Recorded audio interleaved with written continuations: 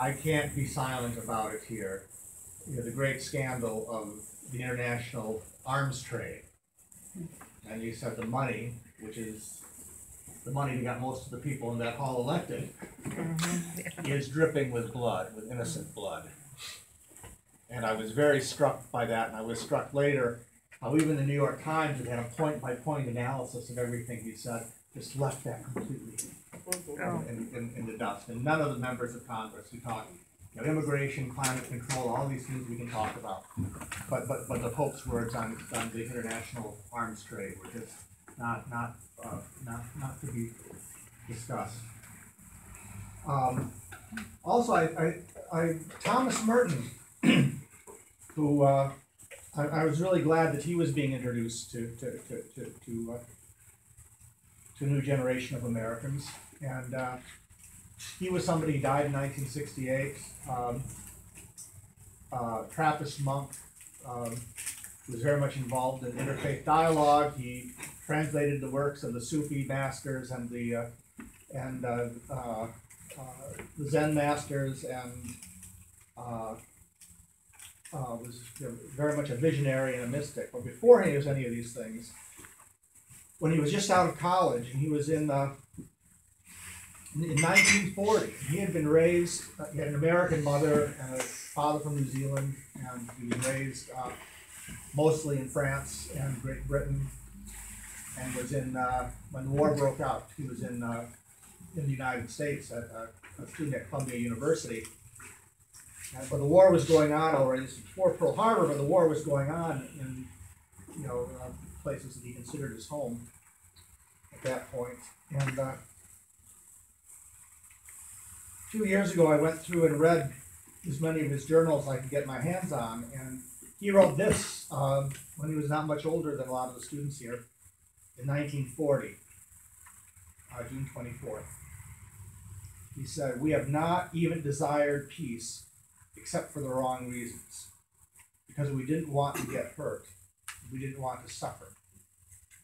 If we are ever going to have peace again, we will have to hate war for some other reason than that we fear to lose our houses, our refrigerators, our cars, our legs, our lives. If we are ever to get peace, we have got to desire something more than anesthetics. That is all we seem to want, anything to avoid pain. It's terrifying that the world doesn't wake up to this irony, that at a time when all our desire is nothing but to enjoy pleasant sensations and avoid painful sensations, there should be almost more pain, more suffering and brutality and horror, more helplessness to do anything about it than there ever was before." I think this speaks to our topic tonight of the drones, of the idea of that we could have a war and not get hurt. That we can engage in battle, engage in combat various parts of the world, and our soldiers don't need to face the hardships of war. They sleep in their own beds, go home to their families. They're not in danger of becoming imprisoned or being maimed or killed on a battlefield. They don't even have to miss a shower. Is that we can have a war where we don't get hurt, and where the war can be kept way over there. And I'll just, if some of you don't know what this drone technology is very, very simply, there's the two armed drones that the United States has deployed at present. The Predator is a little airplane they're airplanes without pilots. The Predator is about a 30-foot wingspan, and the Reaper is twice that size. And gasoline-powered motors. They move very, very slow, like a top speed about 90 miles per hour, like they go on highway speed. They're armed with 500-pound bombs and Hellfire missiles, and they're launched from the ground overseas. And once they're up in the air by satellite, with a satellite connection, they're controlled by soldiers in the United States who are sitting in offices or in trailers in the desert, and they're sitting at computer screens. And they have pretty high resolution video that they're watching things on the ground thousands and thousands of miles away. And they will actually engage, it'll actually from sitting at, with controls that are designed after PlayStation. The soldiers will find their targets and they will fire and they will kill people. Now the sounds, when I first got involved in this in 2009, because the first drone victim was in November of 2001, no, 2002, earlier 2002, I forget the date, in the mountains of Afghanistan, it was announced that Osama bin Laden had been found and killed. Then they had to take it back a little bit later. It was just a very tall person who was scavenging scrap metal to make a living, who looked enough like him that the drone operators thought, we've got him. They locked him and they killed him. It's not ironic that the very first drone victim was a mistaken identity. But even amongst our friends, it was.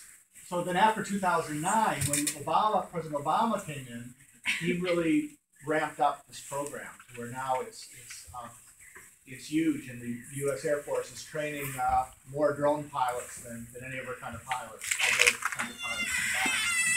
And we have drones operating in more countries than we know of. So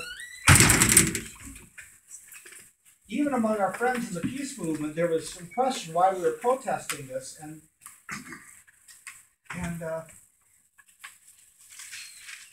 it's just a weapon system, and it's just one more, and it's been described as benign and precise and surgical.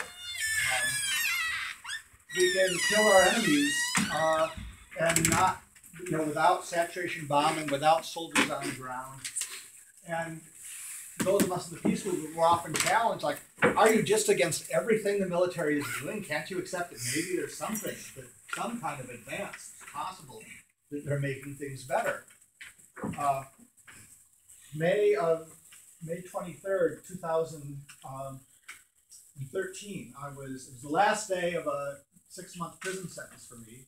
I was arrested at Whiteman Air Force Base in Missouri, another drone base, trying to bring a letter of protest onto the base.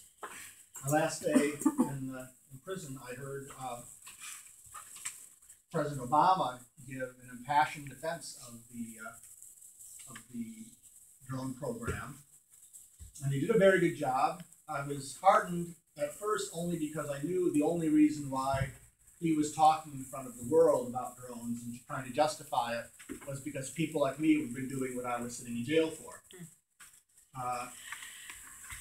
But he said, one of the things he said here, and this was at the National Defense University in Washington, he said that conventional air power and missiles are far less precise than drones, and likely to cause more civilian deaths and local outrage. But only about 3 weeks later, the very same National Defense University issued a study refuting the claim, and they said that drone strikes in Afghanistan were, quote, an order of magnitude more likely to result in civilian casualties per engagement. And despite the president's assurance to the contrary, the drone strikes caused immense local outrage in the countries where they happened. Stanley McChrystal was the U.S. Army general who was in charge of NATO forces in Afghanistan. And after he retired from that job, he said, what scares me about drone strikes is how they are perceived around the world. The resentment created by American use of unmanned strikes is much greater than the average American appreciates. They're hated on a visceral level, even by people who've never seen one or seen the effects of one.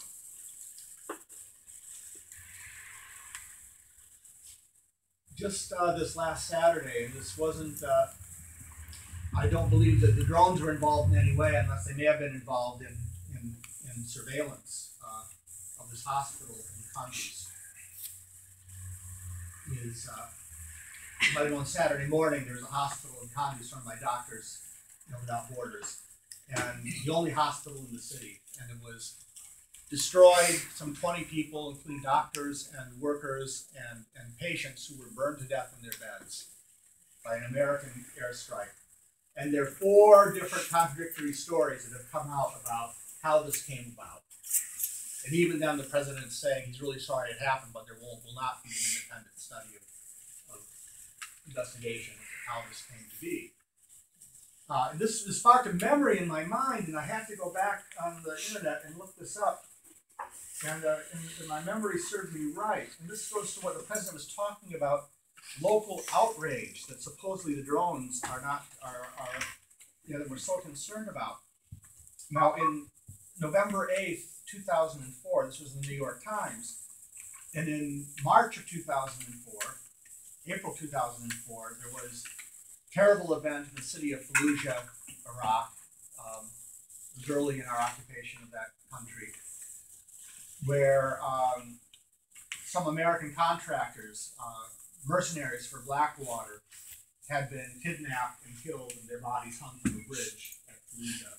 And the United States came in and just with all kinds of firepower. And the people rose up and they fought against the American soldiers who attacked them. 6 months later, they went back and attacked again. And the first place they attacked was the hospital. They destroyed the hospital at the very beginning of that attack. And this is from the New York Times. It was the second time in 6 months where the battle raged in Fallujah.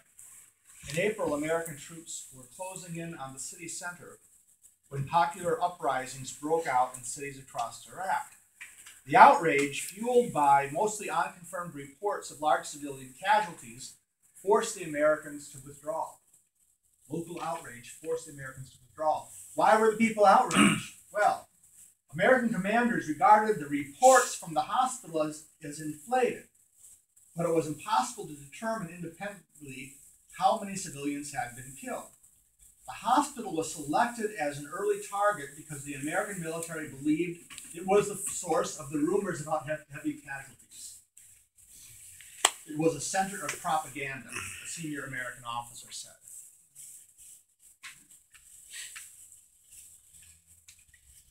So it's the same military thinking. There is local outrage. People are outraged over the reports of civilians being killed by American forces.